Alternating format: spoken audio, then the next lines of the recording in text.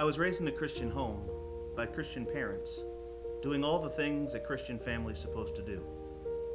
We had family devotions, we're in church anytime the door was open. I was part of every ministry there was for kids. But there's a problem. I knew how to be a religious kid.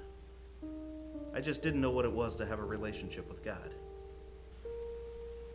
In my teenage years, I learned how to look like a Christian without actually being one. I knew all the answers to all the questions, and I could fool a lot of people.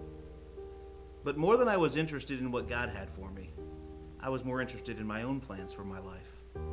And I certainly didn't want God getting in the way of the fun that I wanted to have. Things came to a head during my junior year at Houghton College. It dawned on me that pretty soon I was going to graduate and then have to figure life out. I started thinking about the decisions that I'd been making and realized that my choices were taking me down some pretty destructive paths. And that scared me. I really had no idea what I was going to do with my life. It was in my dorm room one night that God reminded me of a scripture that I had learned a long time ago. It was Proverbs chapter 3, verses 5 and 6. Trust in the Lord with all your heart, and lean not on your own understanding. In all your ways acknowledge Him, and He will direct your path. That night, I gave my life to Christ.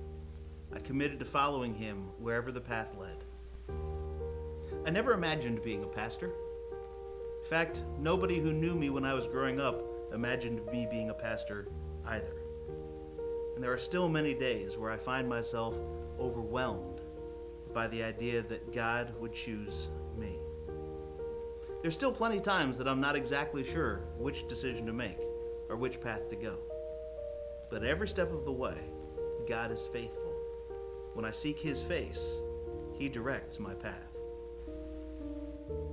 I remember when I was asked to consider becoming the senior pastor at Prince Street Church.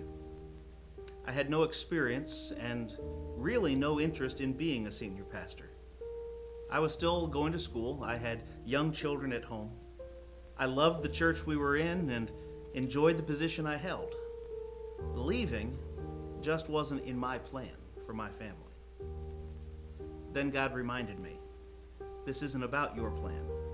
It's about my plan. And I'm so glad I listened. I don't know exactly what the future holds, but I don't need to know what the future holds. I simply have to take the next step God puts in front of me.